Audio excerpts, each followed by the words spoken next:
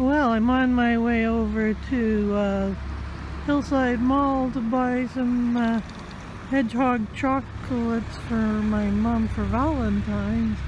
And here I am at Musgrave and Thompson and Estevan, just past a little village, and I just found this odd little sculpture onto this little garden. I haven't actually been this way before. I was following Google Maps, but this is quite a nice little garden park.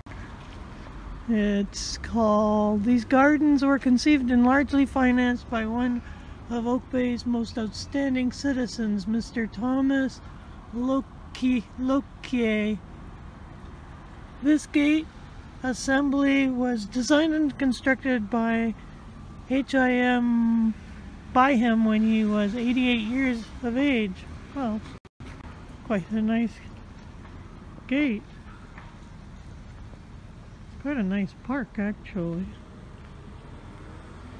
I never knew about this park before, but it's very nice. I left Rover in the car. I don't know if you can bring dogs in here, but this is a lovely little garden.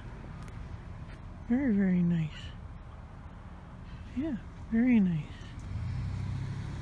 And it has a few flowers coming up over here.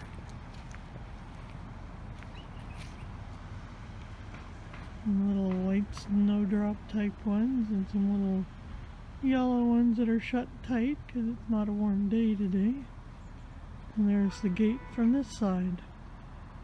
Oh, and there's the funny heads too. Quite interesting. Rover's getting excited and yipping in the car. Better go.